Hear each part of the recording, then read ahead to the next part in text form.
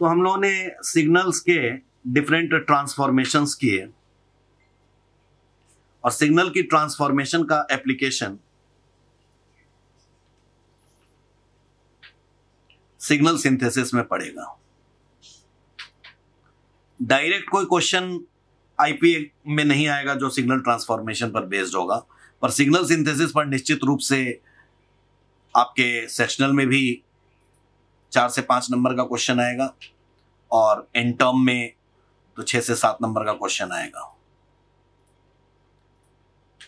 तो इस टॉपिक को समझने के लिए आवश्यक है कि सिग्नल ट्रांसफॉर्मेशन आपको आना चाहिए। अदरवाइज यदि आपका एग्जाम कल है तो आप सिग्नल ट्रांसफॉर्मेशन वाली टॉपिक को छोड़ भी सकते हैं। अब हम आते हैं next topic, that is systems.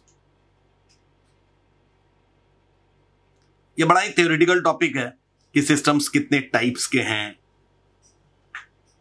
क्या इनकी प्रॉपर्टीज हैं, एलटीआई सिस्टम क्या है, एलटीआई सिस्टम की क्या प्रॉपर्टीज हैं, यही इस टॉपिक के अंदर हम लोग करने जा रहे हैं। सिस्टम्स के टाइप्स में बहुत डिफरेंट किस्म से हम लोग इसको क्लासिफाई करते हैं। एक है कंटिन्यूअस टाइम सिस्टम्स, दूसरा है डिस्क्रीट टाइम सिस्टम्स। जिस तरह से सिग्नल्स में हमने किया था कि कंटिन्यूअस सिग्नल्स को जो डील करेगा उसे हम कंटिन्यूअस टाइम सिग्नल्स बोलते हैं, जो डिस्क्रीट सिग्नल को डील करेगा उसको हम डिस्क्रीट टाइम सिस्टम्स कहते हैं। दूसरा क्लासिफिकेशन सिस्टम्स का होता है causal and anti causal system. Causal system वो होता है जिसका आउटपुट प्रेजेंट इनपुट और पास्ट इनपुट पर डिपेंडेंट हो।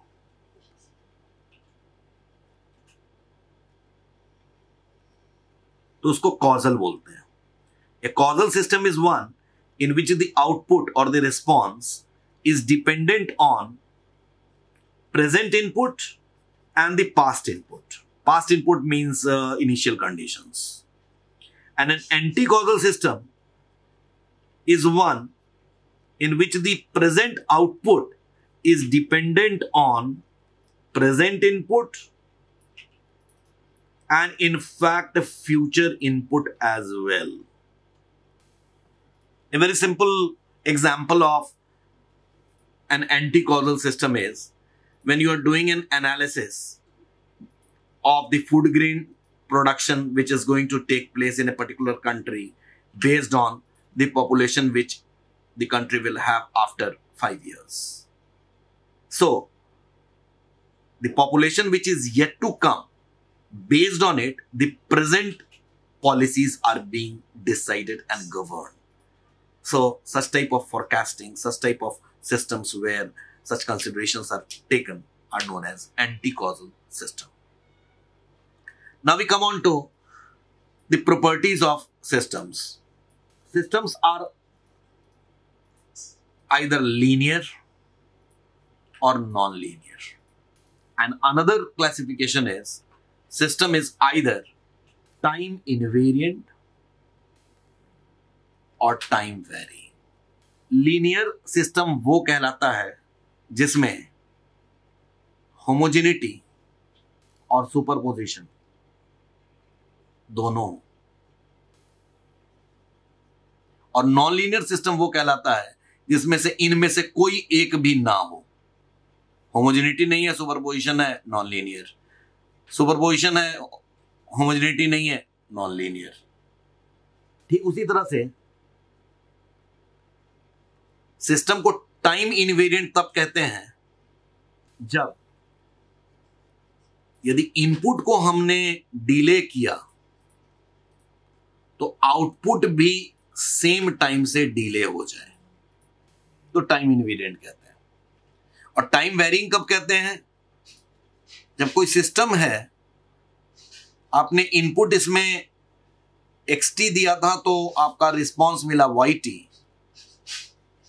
और जब आपने इसमें input x of t minus T not दिया,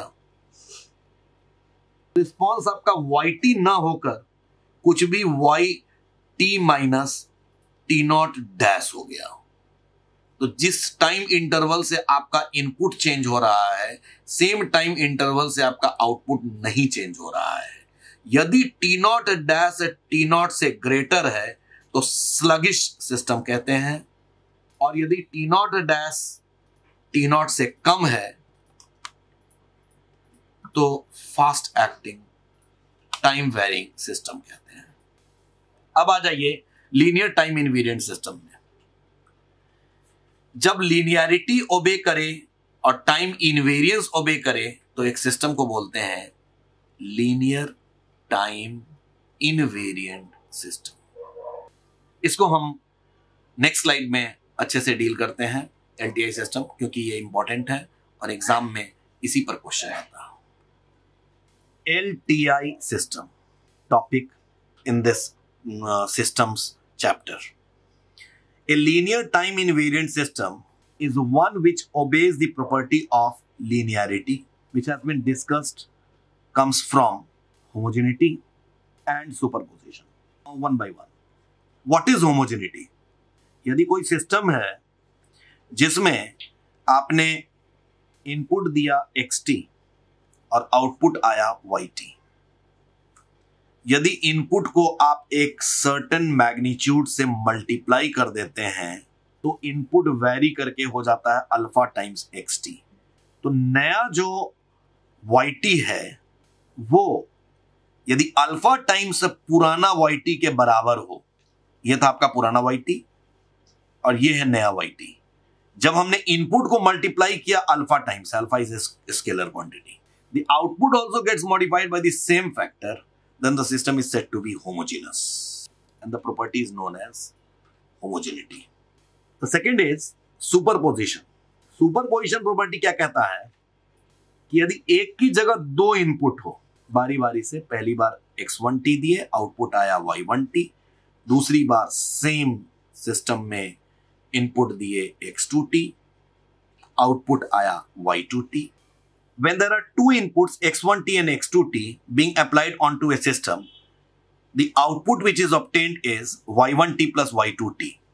If the output is sum of the outputs which is present because of each of the signal acting independently, then the system is said to follow superposition principle. If a system is following homogeneity and superposition, as we can see in this case, xt is the system, here x1t and x2t are the inputs, alpha 1 and alpha 2 are the scalar quantities by which these signals are getting multiplied. Sum total of the signal here is alpha 1 x1t plus alpha 2 x2t. The new output is equal to alpha 1 y1t plus alpha 2 y2t. If such is the case, then the system is said to follow a linear time invariance property and the system is an LTI system. Let us take an example. There is a system which is giving you an output dependent on the square of the input.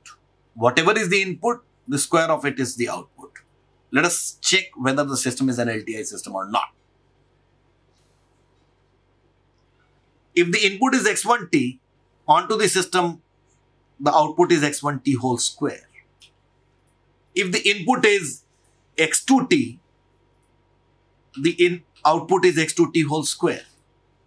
So what is the sum of the outputs because of both of them?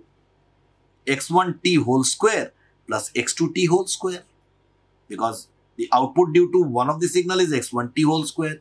The output due to second signal is x2t whole square. So what will be the output because of both of them together? If we sum both of them here, what will you get? You will get the sum of output being equal to x1t whole square plus x2t whole square. But let us take the case, if both the signals are being applied simultaneously, what will the output be? The output will be x1 plus x2 whole square, which is equal to x1t whole square plus x2t whole square plus twice of x1t, x2t. Are these two values equal? No. Therefore, we say that the system HT is not a LTI system because it is not following the property of superposition. The moment the signals are getting added up, the output is x1t square plus 2x1t into x2t plus of x2t square, whereas the outputs corresponding to each of them acting individually is equal to x1t square plus x2t square. This is how you determine whether a system is an LTI system or not.